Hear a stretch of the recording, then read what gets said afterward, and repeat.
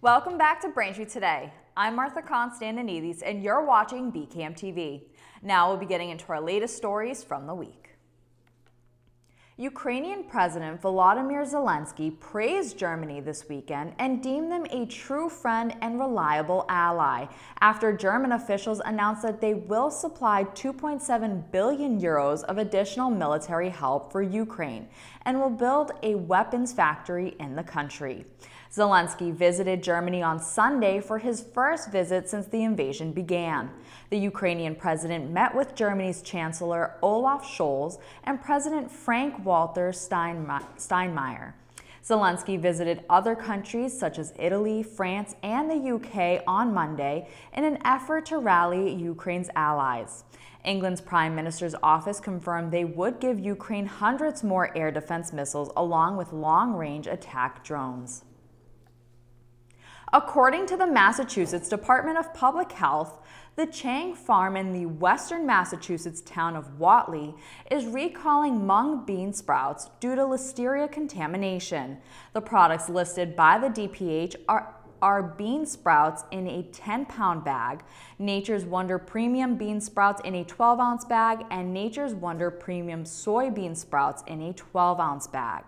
The agency noted that Nature's Wonder products are distributed to retail stores and wholesalers throughout Massachusetts, Connecticut, New York, and New Jersey. No illnesses have been reported as a result of the risk. The COVID-19 health emergency orders in Massachusetts and across the country ended on Thursday, May 11th.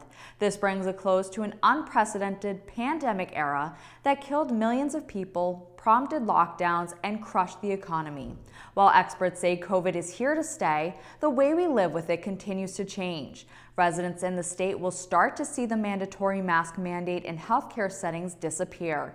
Mass health coverage for some will be reviewed, and the vaccine mandate for executive branch employees will no longer take effect.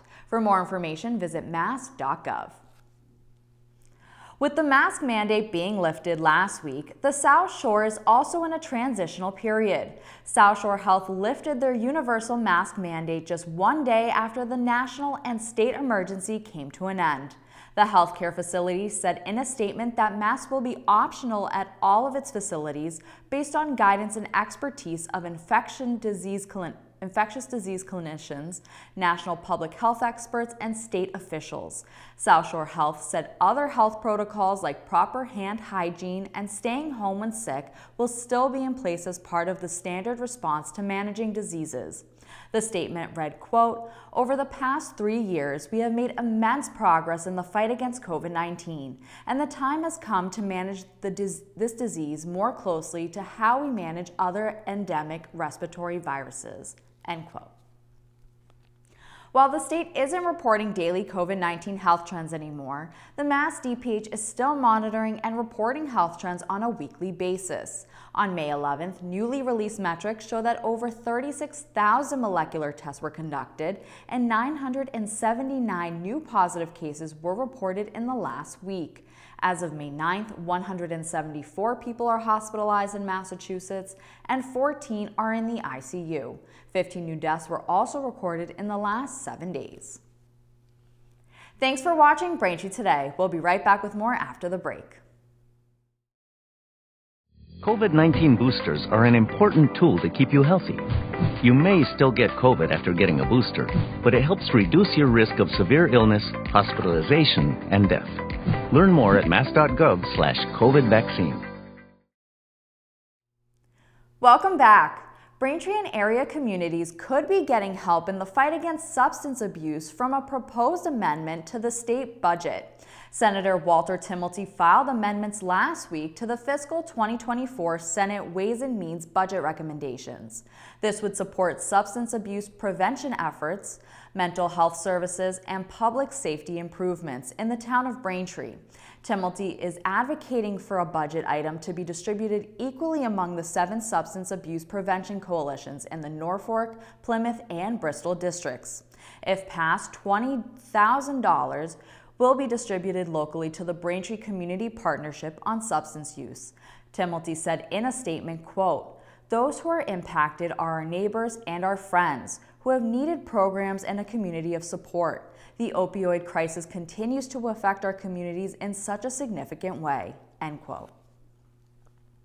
After a lengthy bargaining session on May 9th, the town of Braintree and the union representing Braintree teachers and school staff have reached a tentative agreement on a new 3-year contract. Under the terms of the agreement, teachers will receive raises of 9% over 3 years, retroactive to the start of this school year. Over the final 2 years of the contract, they will receive a market adjustment totaling 2%.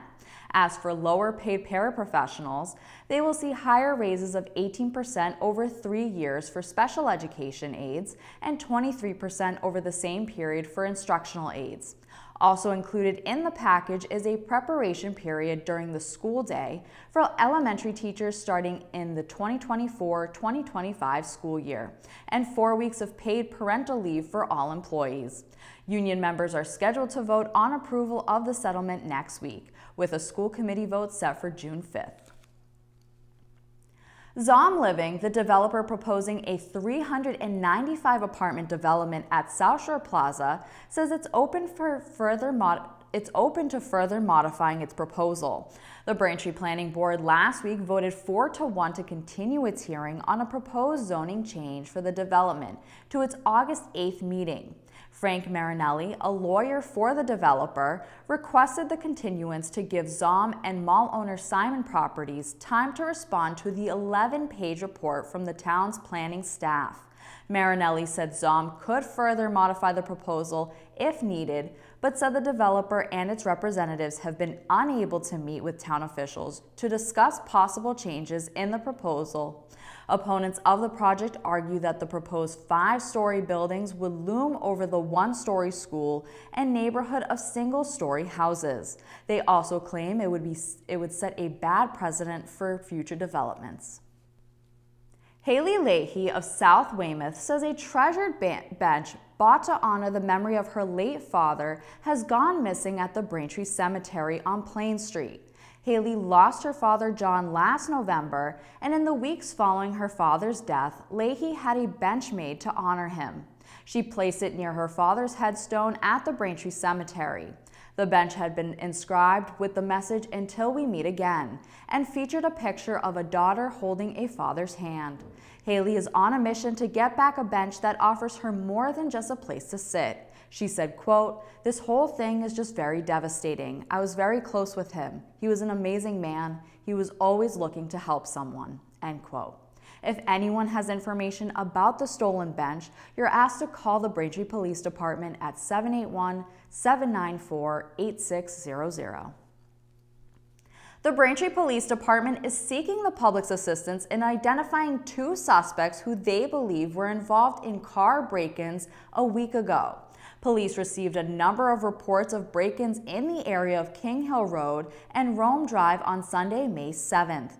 Police are trying to identify the suspects who were caught on Ring doorbell surveillance breaking into neighborhood vehicles. If anyone knows the suspects or has any information that could lead to their finding, please contact Braintree Police by calling 781-794-8600 or emailing tips@braintreema.gov. The town of Braintree will be holding a Braintree Pride Festival on Sunday, June 4th at Watson Park.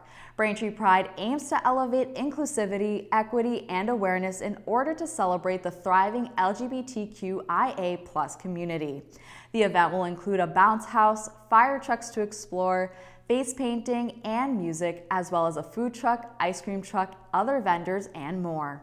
The festival on June 4th from noon to 4 p.m. is free to attend and family-friendly. For more information, you can visit BraintreePride.com. Thank you for watching Braintree Today on BCAM TV. We'll be right back with more stories in the area. Did you know your teenager's brain is more likely to get addicted to nicotine than yours? The tobacco and vaping industries do. They target teens with their products and try to cover up the fact that there's nicotine in them. Talk with your kids about the real dangers of vaping. Welcome back to Braintree Today. Now let's get right into more stories. Last week, federal prosecutors brought charges in connection with the armed robberies of U.S. Postal Service letter carriers in Boston last year. The Office of U.S. Attorney for Massachusetts, Rachel Rollins, said Maisha Lewis of Boston and Kenneth Demosthene of Stoughton were arrested last week and are accused of committing robberies in Mattapan and Hyde Park. Rollins' office said the robberies are part of an increase in crime using arrow keys, which can open multiple USPS mailboxes in an area to steal mail. Both criminals face 2 counts of robbery of any person having lawful charge, control, or custody of any mail matter or of any money or other property of the United States. 2 counts each of assaulting, resisting, or impeding certain officers or employees. The case is ongoing. 5 Amtrak workers were taken to the hospital after 2 Amtrak track trucks collided near the MBTA's Reedville station. The incident happened at 4:30 a.m. early Friday morning when a track truck traveling eastbound collided with another vehicle which had stopped at a signal light when it was rear-ended. The Amtrak Infrastructure Maintenance Group was working with the trucks, which are used to adjust the metal rails, wooden ties, and stone beds so that they're straight and leveled. All the workers who were injured were in the vehicles at the time of the collision, and all 5 employees are receiving medical attention to treat non-life-threatening injuries. Members of the Transit Police Department's Accident Reconstruction Unit are currently investigating the incident. Brockton police said 4 people were stabbed last Friday in multiple incidents that occurred right outside the Brockton High School, and one of which occurred at a nearby hospital. The stabbings outside the high school occurred after school was released for the day.